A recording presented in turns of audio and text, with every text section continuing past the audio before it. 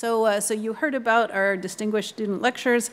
This year we have 3 fantastic people.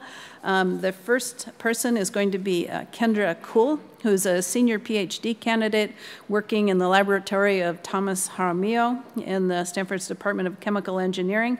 She's studying the electrochemical conversion of CO2 into fuels and chemicals as a way of reducing CO2 emissions. She's also been recognized with an NSF Graduate Student Research Fellowship. With that, Kendra, welcome.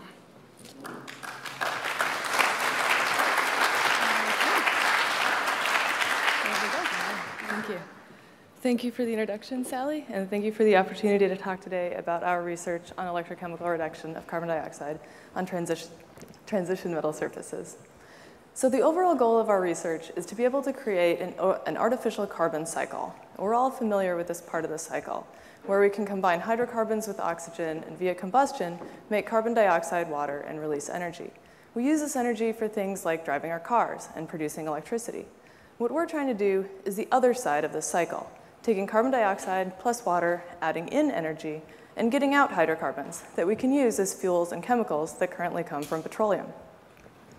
We'd like to be able to do this electrochemically because that allows the energy source that we use to be a CO2-free renewable source, such as wind or solar.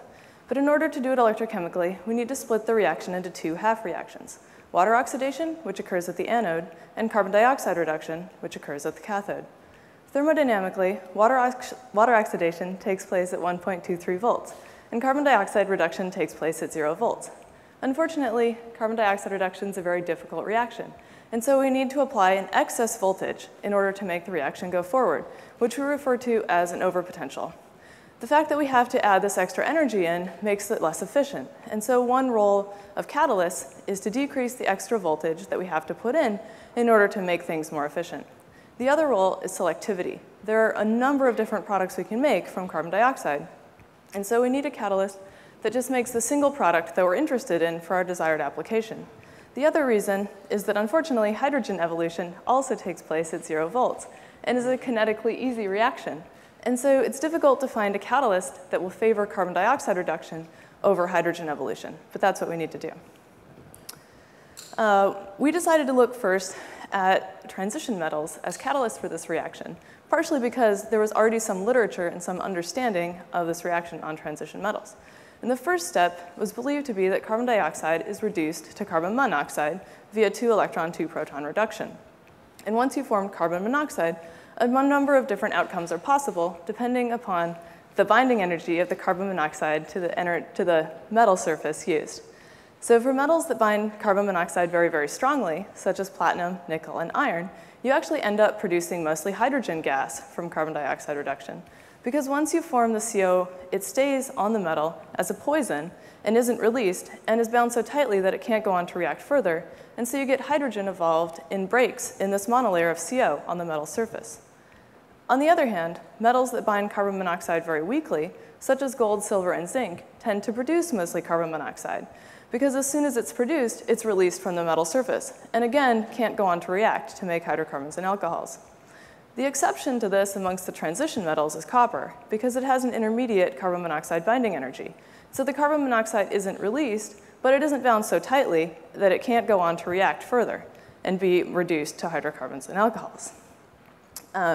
Again, looking at the literature, we saw that this first step was pretty well understood. Carbon dioxide goes to carbon monoxide. But then after that, reducing carbon monoxide further to make these more complicated products was really something that people didn't understand very well. And so we realized there's a real need to understand more about the mechanism of making these more reduced products. So of course, when we started our project, we had to first design a system in order to reduce carbon dioxide and measure the products. And this is just a schematic of the electrolysis cell that we ended up using to do that. So for the anode, we used a platinum counterelectrode where the water is oxidized, and our cathode, where carbon dioxide reduction occurs, is shown here as a copper electrode, but could be any metal that we're interested in testing. We filled each side, the anode and the cathode, with electrolyte and separated the two with a membrane so that products made at the cathode side don't float over to the anode side and become reoxidized. We constantly purge the cell with carbon dioxide and then during the reduction reaction, and then the products in the gas phase can go to a gas chromatograph to be quantified. Products in the liquid phase, we measure with NMR by collecting the electrolyte at the end of each electrolysis experiment and quantifying it that way. The main advantage of this cell over something that we could just commercially buy is that we have a relatively large electrode surface area, 4.5 centimeters squared, and a small electrolyte volume, 8 milliliters. And that allows us to get a very high concentration of these carbon dioxide reduction products in the electrolyte so that we have a high sensitivity for them. So we started by applying our methods to a variety of different transition metals, selecting some from each group. Those that bind carbon monoxide weakly, those that bind it strongly, and those that bind it with an intermediate binding energy, with copper. And here you can just see those all compared together in a plot where the x-axis is the different potentials that we apply. And then on the y-axis, you have the percent of the current at each of those different potentials going to reduce carbon dioxide.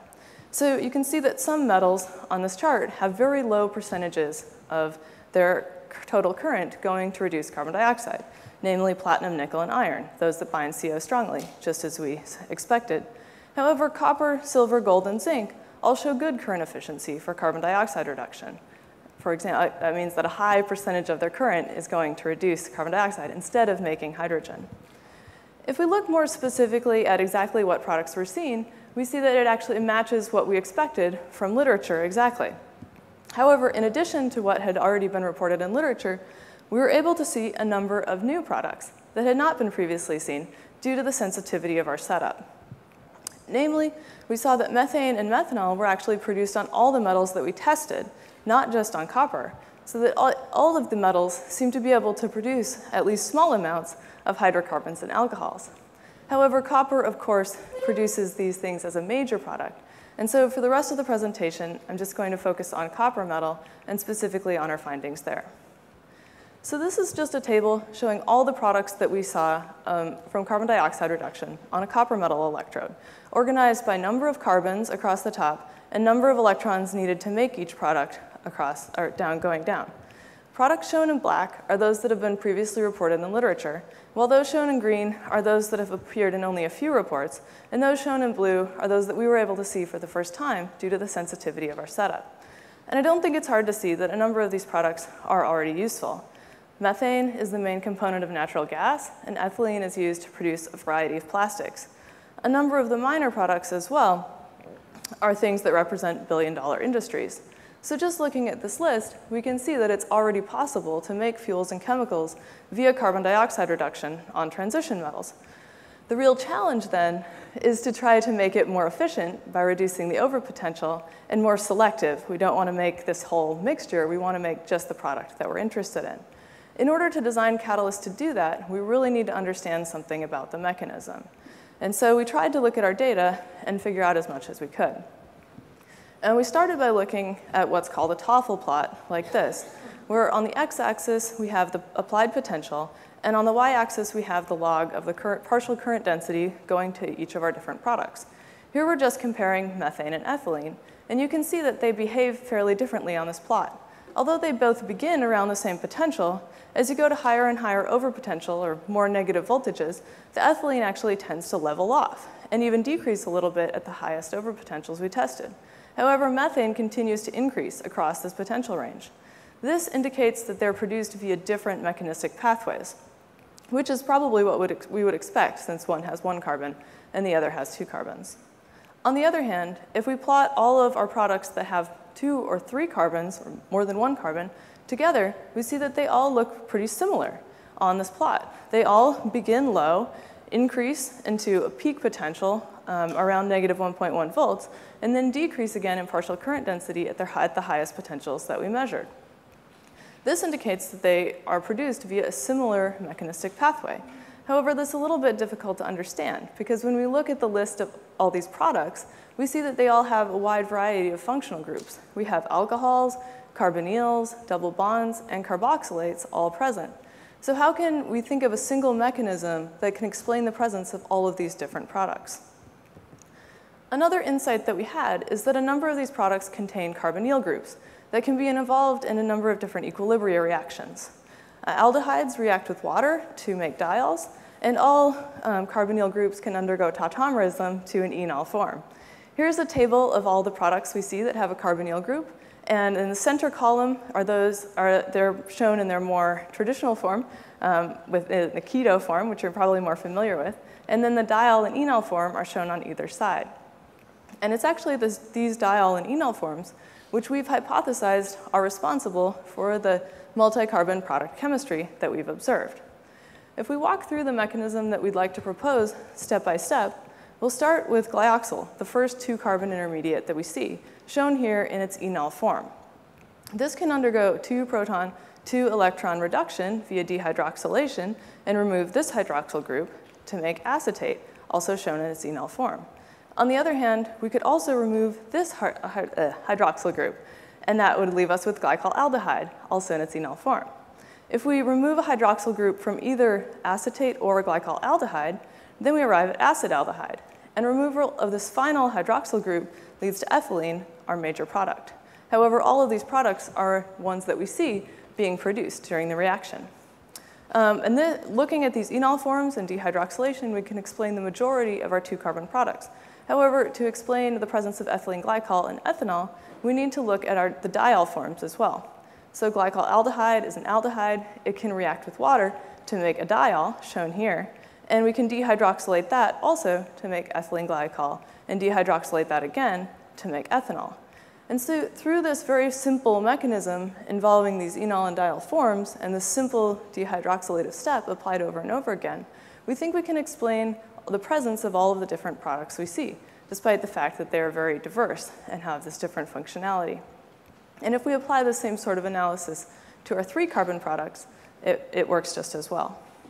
So while we have not actually directly probed what's happening on the electrode surface with our research to this point, it has allowed us to make a hypothesis. And so in the future, we'd like to go and look more directly with spectroscopic means at what's going on. And we can use this to guide us in that endeavor.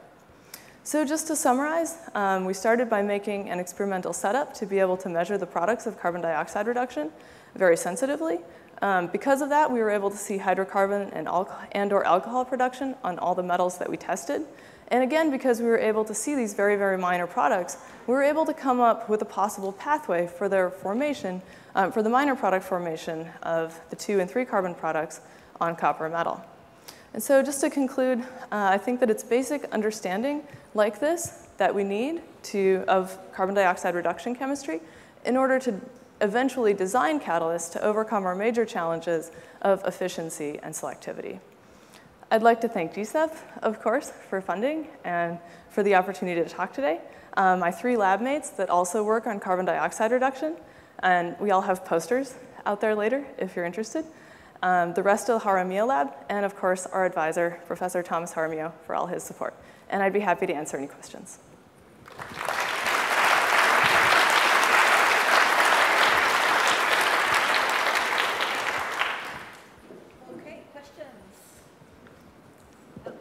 Right there. Yep.